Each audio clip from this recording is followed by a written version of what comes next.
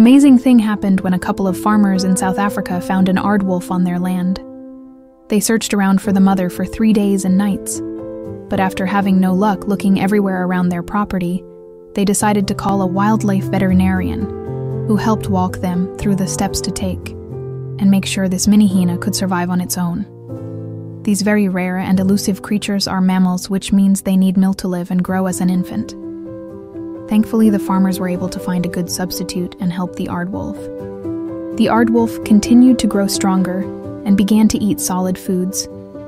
The farmers helped adjust the wild animal back to nature, where it was able to be released and find a pack of its own kind.